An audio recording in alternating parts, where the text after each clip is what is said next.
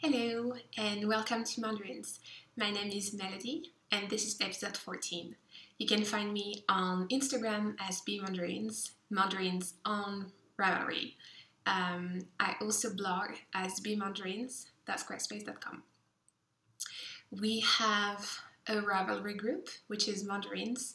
So you can join in. We have a couple of threads talking about different topics. You can share your work in progress, introduce yourself, and just general chatting threads. So I haven't been able to record the podcast last week because I've been with family since I came back from France, and it hasn't been possible to record. Here I am sitting today. It's a very, very beautiful day and it almost feels like summer. So since I came back, I've been with family and I've been working a lot as well. So it's been quite hard to find a moment to sit and share what I was doing, and didn't have time after to edit the video and post it, so I prefer to do it less frequently, but not being stressed about not recording an episode. So I'm gonna start by showing what's off my needles, then my works in progress, and then I have some nature notes. I just came back from the woods. I spent a lovely morning in a remote place in the woods, and I gathered some things there. So I'm gonna show you everything after. So, what's off the needles? This is the Blom pattern. This is my Blom pattern. This is knit out of Skin Homestead Light, which is a 100% Polwarth wool. If you watch the Skin podcast, which I highly recommend, it's extremely interesting. Kristen is always giving a lot of information about knitting techniques or book recommendations. When she first started her company, the first podcast that she did, she had some very interesting tutorials of different dyeing techniques.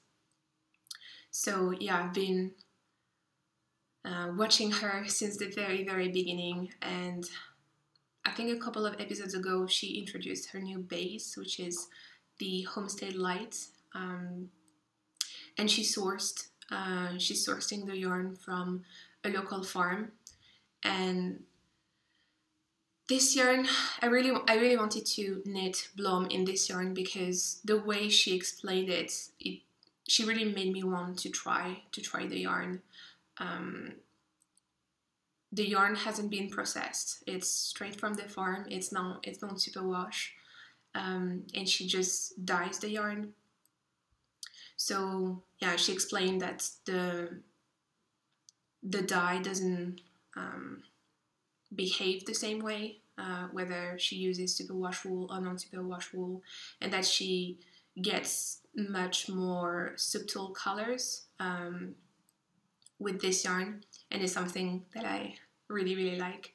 So when I received the skein, it was absolutely huge. I think there was almost 600 yards of sport weight yarn. So a massive skein. And when I was in France, I didn't have my yarn winder, my yarn twist, so I had to do it by hand, and it was really funny because when you receive yarn, for some reason, I always think that I'm gonna start knitting straight away, but there's always the process of winding up the yarn into a ball so then you can knit. So yeah, I was really, really excited when I received the yarn, and I was sure that the next 10 minutes in the next 10 minutes I would start knitting. But yeah, I realized soon enough that I had to wind it, and yeah, I don't mind. It was quite long, and I was already ready to knit. So I started. I don't remember if I talked about this version in my previous podcast, but I started knitting on it when I was in France. I knit in the plane, and I finished it. I think a week after I came back to Latvia, and then I had to wait for quite a while before taking photographs because I forgot my pin blockers in France, so I had to order some more, so I had to wait for them to arrive, and I had to block the shawl.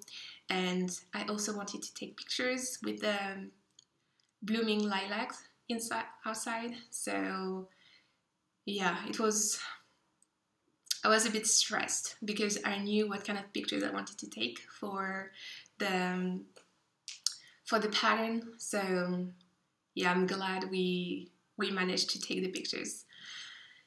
So here it is. It's very different from the first one that I knit, which was in the Queens and Company turn in the terracotta colorway. But I love this version too. As I said, it's Polwarth, so it's wool. The turn is wool and silk, and the texture, the feeling of the yarn is completely different. This one is more squishy, more woolly, so it's gonna be perfect for like the very beginnings of spring when we're still at the end of winter, or maybe at the very beginnings of autumn. So yeah, it's semicircular shawl, and I just love the drape so much.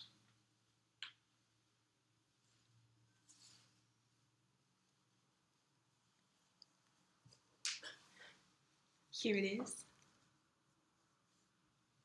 And you can wear it in many different ways. I wear it like this, but when I was taking the pictures, I also wore it this way. And what I really like about semi-circular shawls is the way you can wrap them around your neck. The triangular shawls, they have like the pointy shape, so it's more like a kerchief. But this shape, you can wear it like a cowl. Yeah, it's more like a cowl. It's big enough to wear it on the shoulders as well.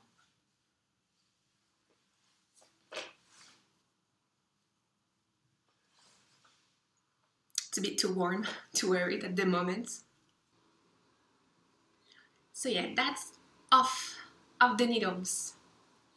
I'm gonna keep it for the beginning of autumn because, well, as I said, like now the weather, we're almost in summer, so there's no way I'm gonna wear a shawl at the moment, but I'm really excited to wear it later this year. So that's for the finished object. Then for what's on my needles, yeah, I'm keeping both of my work in progress in my bento bag. I really love this bag. So the first work in progress.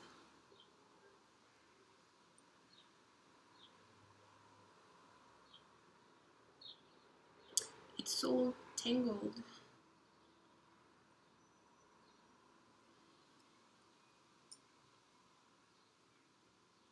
There you go.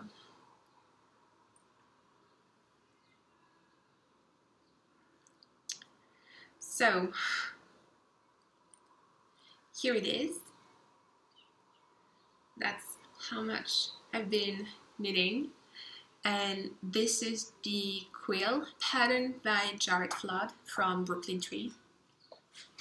I have the pattern right here.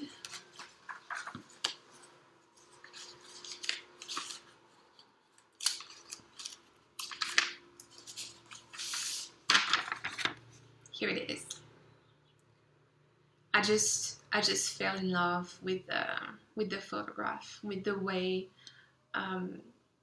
the shawl goes with the beautiful floral tunic. This is exactly how I want to wear it. I just adore it.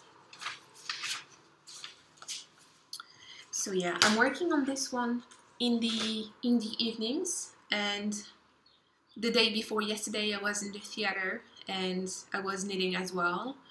I must confess that I dropped a couple of stitches while watching the movie. We went to see Mad Max, which is not the kind of movie that I usually like watching, but that was actually really entertaining. Maybe too much. Knitting was quite challenging at some moments. It was in 3D as well, so I was wearing 3D glasses. That was quite challenging, I must confess. But on the most quiet scenes, I was able to remove the 3D glasses and try to correct my mistakes in the dark.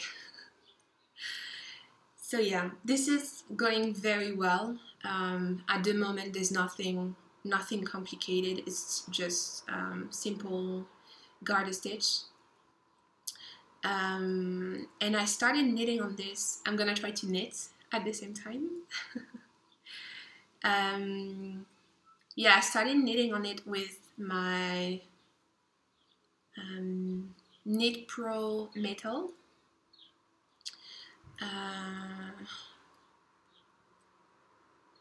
But for some reason, one of them bended, and that's when I don't know what happened when I was in the plane, or something happened when I came back from France, and I realized that one of them was bended.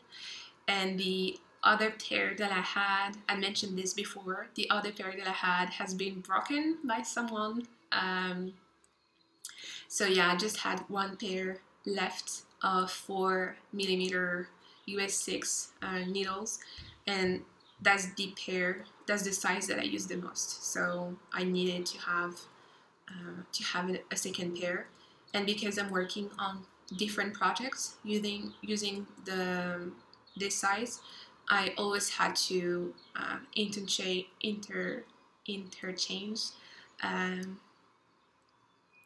the needles or remove the cable holders from the second work in progress. So that was not practical. I was losing time, and yeah, when you have to unscrew the needles, sometimes I just want to knit on my project. So what I did, I think it was at the beginning of last week, I went to loveKnitting.com. I think it's a UK based yarn shop, online yarn shop, and I went to their website, I think a month ago, and I wanted to order a pair of Knit Pro Carbons because I really wanted to try them, and they were out of stock in this size. So I waited until they were back in stock, and I placed an order. and they arrived I think during the week, but I was away, so I just got them in the mail today. So here they are. And I just I just changed the metal needles that I was using on the quill shawl, and now I'm using the carbons, and yeah, they're quite nice. The tips are the same as the metals, but the carbon part is holding the stitches, so the stitches are not that slippery on the needles. But it's not something that really bothers me. I'm quite a fast knitter, I think. Yeah, and if I'm not in the cinema watching an action movie, I don't usually drop my stitches. So it doesn't. I really like using metals much more than wooden needles. But as I said, I really wanted to try the carbons. So yeah, I think that I also want to try the Chiagu and the Haya. So yeah, I think that's what I'm gonna try. So what else can I say about the quill? We started a knit along on Instagram with a couple of knitters. We are using the hashtag quill KAL to share our work in progress. So if you want to join in, there's two versions for this pattern. There's the small one that requires something like 1,000 yards, and the big one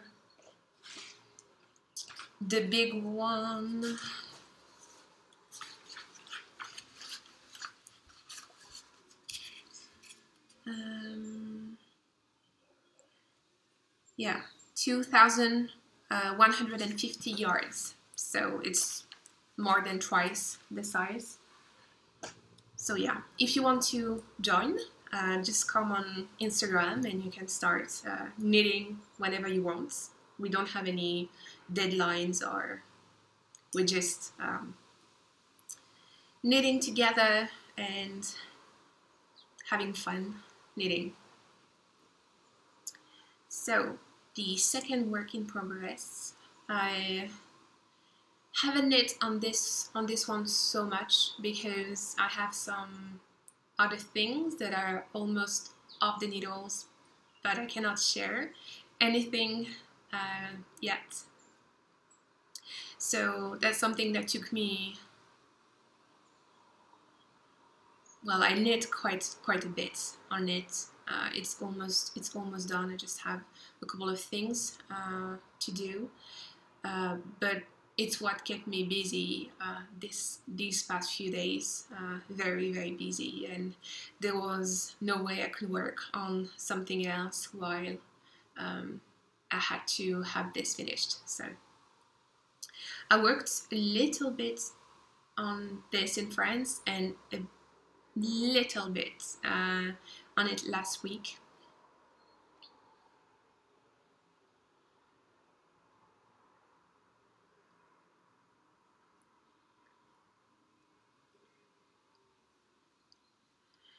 The yarn that I'm using is Buckle of You, my friend Lizzle. Her yarn it's some yarn that she sent me, that she dyed last autumn with black walnuts, and it's baby alpaca. Yeah, and I just love the color. I cannot wait for the autumn to come when I see this color. And as I said in the previous episode, I just love the way this knits up.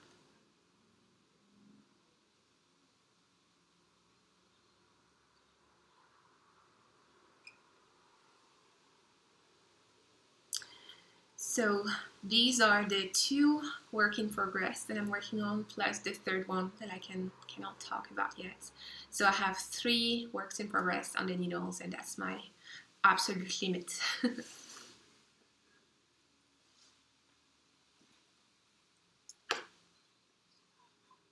I've also been quite busy doing other things that I will share very soon as well.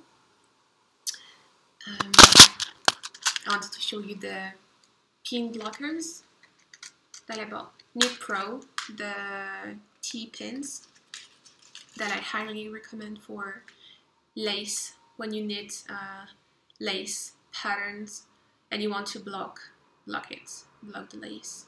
These are very, very useful. So yeah, as I said at the beginning of the podcast, I was in the woods this morning. We went to the countryside house because we wanted to see if we could get some mushrooms, but it's way too early in the season. There's no mushrooms yet, but there's a lot of snakes around. So yeah, we've been really, really careful. Yeah, we didn't know that we could find a lot of snakes. We've heard recently that there's one poisonous snake here. So yeah, we've been really, really careful. I'm not particularly scared of snakes, but I don't know how I will react if I would walk and right next to me I would see a snake. So yeah, I was really, really careful.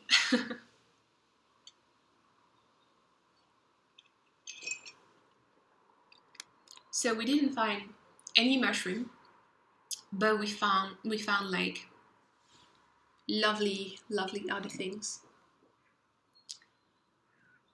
We made some fresh bouquets with flowers, meadow flowers.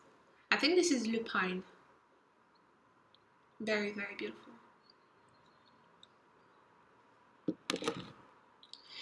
Then we found these beauties. People used to make pillows out of them before. They're quite similar to cotton, and I think they are called...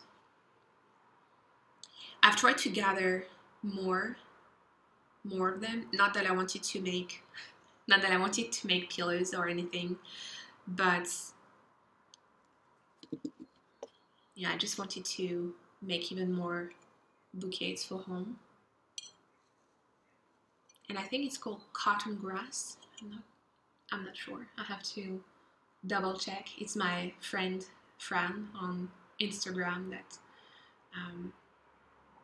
said it is cotton grass. So yeah, I don't know. That's the first time that I see this plant. Then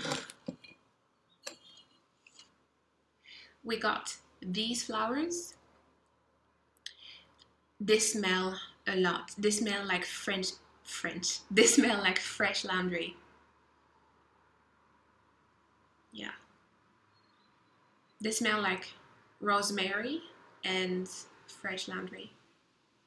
And these are really, really good to repel the moth. And yeah, in my parents' house, we don't have... I haven't seen moth. I've never seen moth flying around or anything. We never had issues, but here it's quite a common thing. Maybe because we are surrounded by woods, by pine trees and a lot of forests, so maybe that's related. But we have quite a lot of moth, and because my flat is full of yarn, I don't have a lot of clothes, but they're all made out of natural fabric, cotton, linen, wool, of course. So I'm very, very careful and very scared at the same time that something would arrive. I had one one dress, one handmade linen dress, and there's quite a big hole inside because of the moth. So yeah, I'm not very stoked about it. So I'm gonna try to maybe make sachet with this. We also gathered some pine shoots because we are planning to dry them and make tea, herbal tea with them, because they can treat anything that is related to the lungs. So if you have some kind of lung infection or a bad cough, you can drink this tea. So we gathered quite a lot of pine shoots, and they're drying in another room at the moment. But there's also, we could also make syrup with it, which is something that is sold commercially quite a lot. So I don't know what I'm gonna do yet. I have a couple of herbal medicinal books. I have, and I can show you.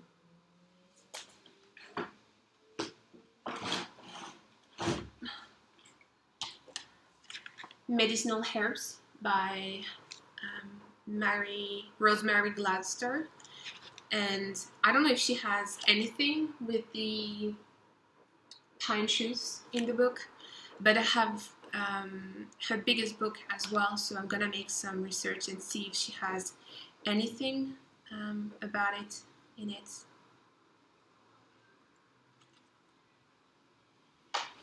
So yeah, for stash enhancements, I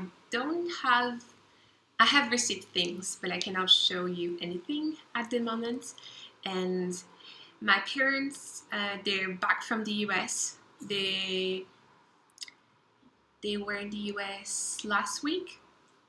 They went to the Pioneer States. So they went to Colorado, Wyoming, Montana, and they went to the Yellowstone Park. And so they were in a bus with a guide, an American guide that spoke French. And my mom asked